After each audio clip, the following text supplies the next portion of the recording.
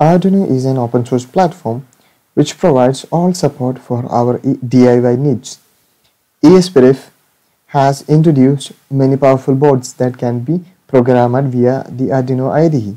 The most important ones are the ESP8266, also known as NodeMCU, and ESP32, which is also known as Node32. Let's go ahead and find out how to add both ESP8266 and ESP32 to Arduino IDE.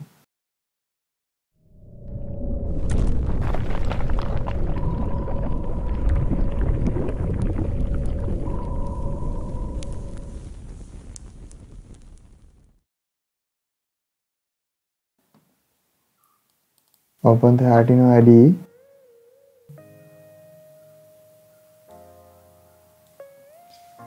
Go to Files, Preference, and here you have to paste the URLs. The URLs are available in the description.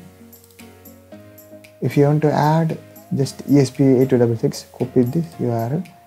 If you want to add ESP32, copy this one. If you want both, just follow. Copy the first one, paste it, separate it with comma, copy the second one, paste it, then push OK. Afterwards, you will go to Tools, go to Boards, Board Manager. Make sure you are connected to the internet. Search for ESP and you will be finding two boards here, ESP32 and ESP8266. So first we are going to install ESP8266. By default it will be showing the latest build. Just click install. Installation procedure will take a while.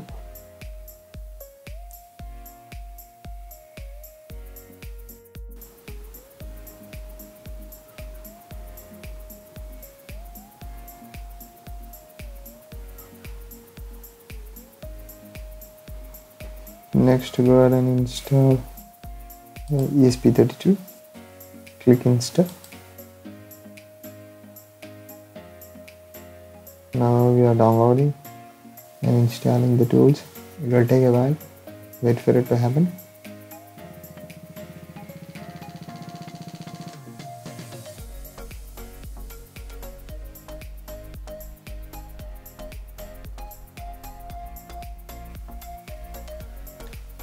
And the installation has been completed.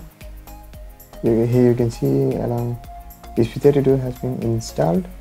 ESP8266 has also been installed. So close this window, go to Tools. You can see in Boards, right below the Arduino boards, you can see ESP32 boards.